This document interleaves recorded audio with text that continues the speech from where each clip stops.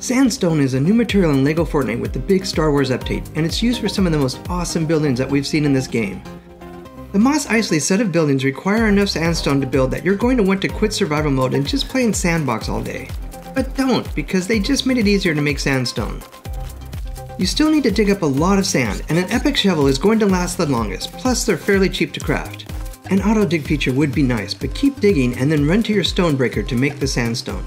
The good news is they just made it easier to make sandstone. It used to cost you 2 sand and 1 granite each, but now it's 1 sand and 1 granite.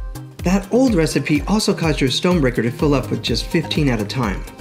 When you're making 300 of these for one building, that just cut your digging time in half.